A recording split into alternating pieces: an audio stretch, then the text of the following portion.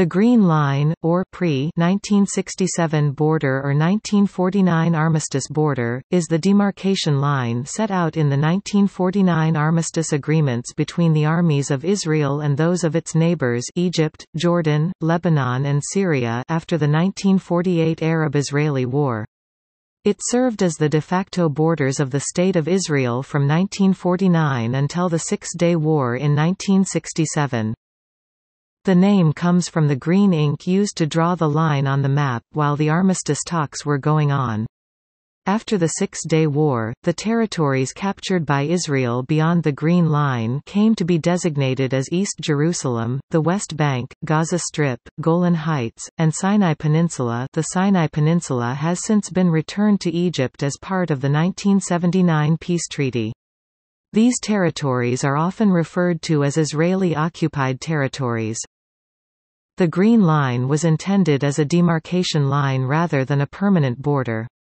The 1949 armistice agreements were clear at Arab insistence that they were not creating permanent borders.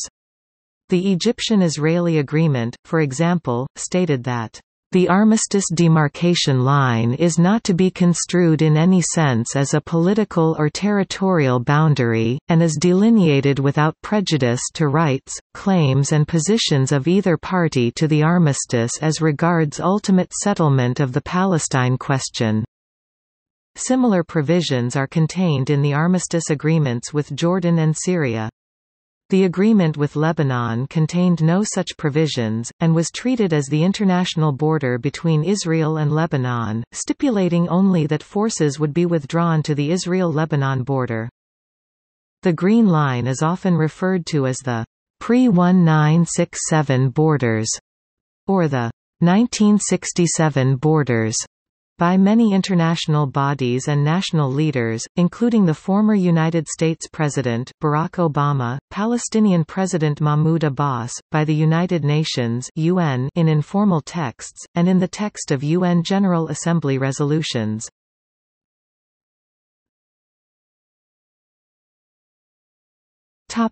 History. The Green Line refers to the demarcation lines, rather than permanent borders, between Israeli forces and those of its neighbors. All movement across the demarcation lines was banned and monitored by the United Nations Truce Supervision Organization. Most commonly, the term was applied to the boundary between Jordan-controlled Jerusalem and the West Bank and Israel. The drawing of the Green Line superseded entirely the partition lines proposed and voted on by the United Nations in the Partition Plan of 1947 and which Israel had accepted in the Israeli Declaration of Independence. The Palestinian and Arab leaders had repeatedly rejected any permanent partition of Mandatory Palestine. In 1967, after Israel seized all the territories, other than the Emirate of Transjordan, of the former Mandatory Palestine, as well as other territories, the demarcation lines became militarily irrelevant, and the status of the Green Line became uncertain. Although Israel has always formally argued that the Green Line has no legal significance, the Green Line continued to have political, legal and administrative significance. Israel regarded the territories beyond the Green Line, unlike those within the Green Line, as occupied territories, and they were not incorporated into Israeli political and civilian administrative systems. The territories beyond the Green Line were administered by the Israeli military or later also by the Palestinian Authority. Citizenship by residents, for example, was determined with reference to the Green Line, as well as a person's refugee status. The extension of the municipality boundary of Jerusalem in 1980 was an exception to this position. Although Jerusalem was a part of territory beyond the Green Line that was ruled by Jordan until 1967, Israel declared Jerusalem complete and united as the capital of Israel according to the 1980 Basic Jerusalem Law. This claim has not been recognized by any country or by the United Nations (UN) Security Council. A notional Green Line continues to divide Jerusalem at the boundary of East Jerusalem. The Golan Heights are another exception, having been informally incorporated by Israel with the 1981 Golan Heights Law. The UN Security Council declared this to be null and without any international legal effect.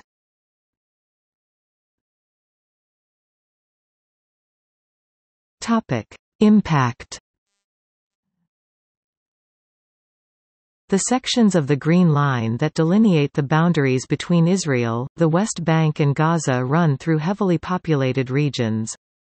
The line corresponds to the military front of the 1948 war, and while the considerations dictating its placement were primarily military, it soon became clear that in many places it divided towns and villages, and separated farmers from their fields. Consequently, the Green Line underwent various slight adjustments, and special arrangements were made for limited movement in certain areas. Jerusalem was divided in half, into East and West Jerusalem. The village of Barta'a, partially due to errors on the map, was left with 1/3 of its area on the Israeli side and 2/3 outside of it. Kibbutz Ramat Rachel was left almost entirely outside the Israeli side of the Green Line, according to Avi Shlaim. In March 1949, as the Iraqi forces withdrew and handed over their positions to the Jordanian Legion, Israel carried out Operation Shin Tav Shin, which allowed Israel to renegotiate the ceasefire line in the Wadi Era area of the northern West Bank in a secret agreement that was incorporated into the General Armistice Agreement. The Green Line was redrawn in blue ink on the southern map to give the impression that a movement in the Green Line had been made.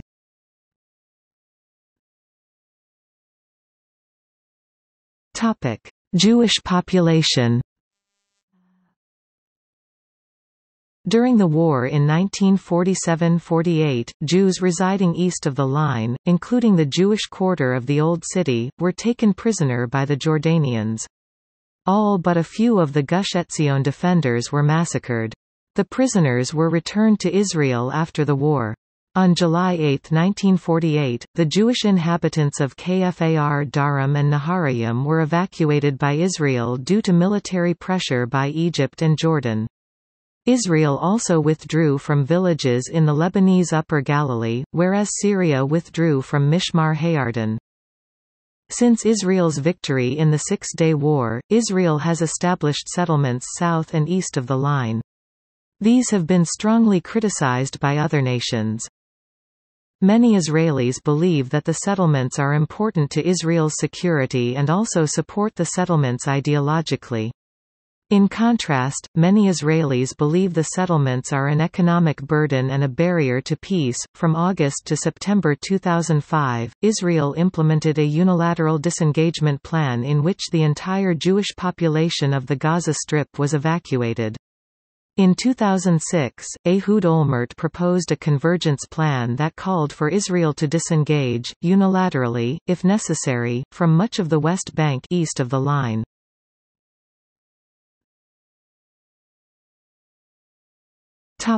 Arab population. The majority of Palestinian Arabs on the Israeli side of the line fled or were expelled during the 1948 Arab-Israeli War, around 720,000. Those who remained became Israeli citizens and now comprise approximately 20% of Israel's total citizenry. The al-Fam Baqa al-Gharbiya Tira area, known as the Triangle, was originally designated to fall under Jordanian jurisdiction, but Israel demanded its inclusion on the Israeli side due to military and strategic considerations. To achieve this, a territorial swap was negotiated with Transjordan, giving the latter Israeli territory in the southern hills of Hebron in exchange for the Triangle villages in Wadi Era. In the Six-Day War, Israel occupied territories beyond the Green Line that were inhabited by over 1 million Palestinian Arabs, including refugees from the 1947 to 1949 war. The Green Line remained the administrative border between these territories with the exception of Jerusalem and the areas on the Israeli side of the Green Line. In 1967, Israel annexed East Jerusalem and gave its Arab inhabitants permanent residency status. They were also entitled to apply for Israeli citizenship. Domestically, Israel attempted to emphasize the status of East Jerusalem as part of Israel by its 1980 Jerusalem Law. United Nations Security Council Resolution 478 deemed the law null and void, and this status has not been recognized by any other nation. In 1981, the Knesset enacted the Golan Heights Law, ostensibly as a reaction to Syrian provocations. This extended the Israeli rule of law to the Golan Heights. It was also thought to have been motivated by the recent USAWACS sale to Saudi Arabia. This act was widely considered an informal annexation. It was criticized by the United States as a violation of the Camp David Accords and condemned by the UN Security Council in Resolution 497.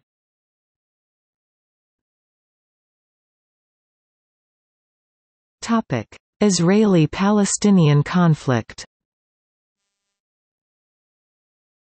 In a December 1969 speech, U.S. Secretary of State William P. Rogers said that, "Any changes in the pre-existing 1949 armistice lines should not reflect the weight of conquest and should be confined to insubstantial alterations required for mutual security. We do not support expansionism." Harvard law professor Stephen M. Schwabel responded that modifications of the 1949 armistice lines among those states within former Palestinian territory are lawful if not necessarily desirable, whether those modifications are insubstantial alterations required for mutual security or more substantial alterations, such as recognition of Israeli sovereignty over the whole of Jerusalem. In a footnote, he wrote, "It should be added that the armistice agreements of 1949 expressly preserved the territorial claims of all parties and did not purport to establish definitive boundaries between them." The question of whether, or to what extent, Israel should withdraw its population and forces to its side of the Green Line remains a crucial issue in some discussions surrounding the Israeli-Palestinian conflict. There is a near-unanimous international consensus that Israel should withdraw to its side of the line. This has been expressed in the yearly UN General Assembly vote on the peaceful settlement of the question of Palestine. Although disputed by Israel, United Nations Security Council Resolution 242 (UNSC 242) has declared the interpretation of international law regarding Palestinian territory. The Palestinians were not party to the drawing of the Green Line and they rejected UNSC 242, saying that it did not call for an independent Palestinian state, and referred to them as refugees. Since 1976, most elements in the PLO have accepted the pre-June 1967 line as a basis for the establishment of a Palestinian state. In the early 1980s, American intellectual Noam Chomsky argued that Israeli claims that the Palestinian leadership rejected the international consensus calling for a Palestinian state, with borders along the Green Line, were not consistent with the documented record. In 2008, Al Jazeera and Haaretz both reported that elements in the Palestinian leadership, even inside Hamas, have called for a two-state settlement based on the pre-June 1967 borders, the Green Line. Although Hamas' official policy is committed to Israel's destruction, Ismail Haniyeh, the Prime Minister of the Palestinian Unity Government until June 2007, suggested that a long-term truce with Israel could be achieved if Israel withdrew from territory occupied in 1967. The majority of the Israeli public opposes reverting to pre-1967 borders. A 2011 study found that, because of security concerns, 77% of Israelis oppose returning to pre-1967 lines, even if it would lead to peace between Israel and neighboring Arab states. The Israeli West Bank barrier, constructed in the early 21st century, is, in parts, kilometers away from the Green Line, but most lies within Palestinian territory.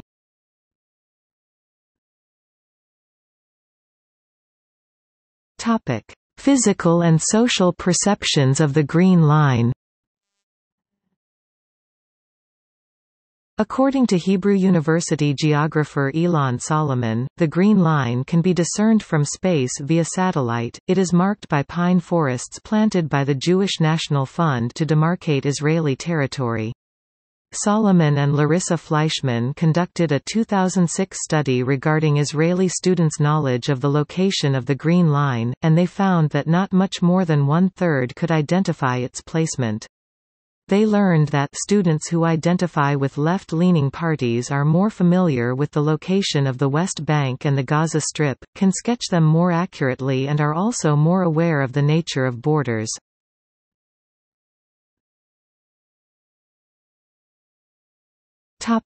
See also: At the Green Line, Blue Line, Lebanon, Israeli-Palestinian peace process, Mixed Armistice Commissions, Purple Line, ceasefire line, City Line, Jerusalem, Seam Zone.